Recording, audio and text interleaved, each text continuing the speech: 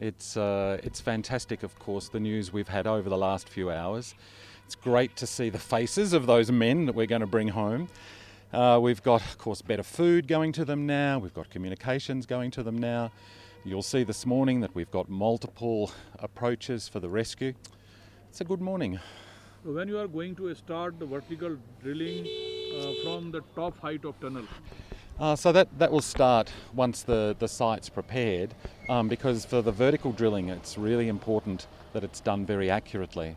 So you might have seen me climb the mountain yesterday and I went and checked the rocks. It's perfect, but it has to be done very accurately because the drill must come from the top of the mountain exactly onto the tunnel. So all the vertical machines reaches at the Silkyara tunnel?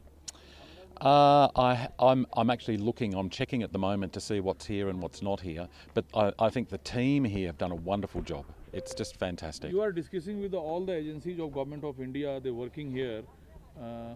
What are you thinking about the 900 mm pipeline?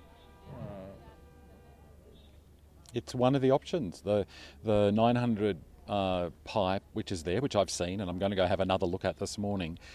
It's by far the best and fastest means to get them in, but it has its technical difficulties, and that's why we're doing multiple rescue missions. You know, we've got mission from the top, missions from the front, mission from the side.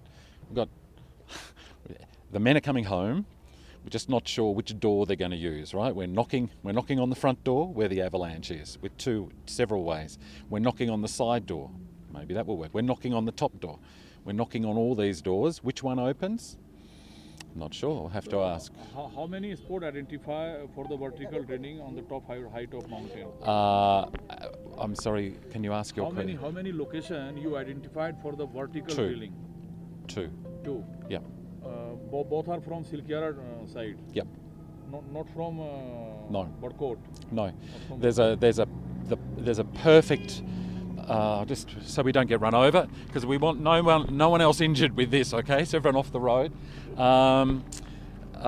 The difficulty is come off, because seriously this thing will squash you.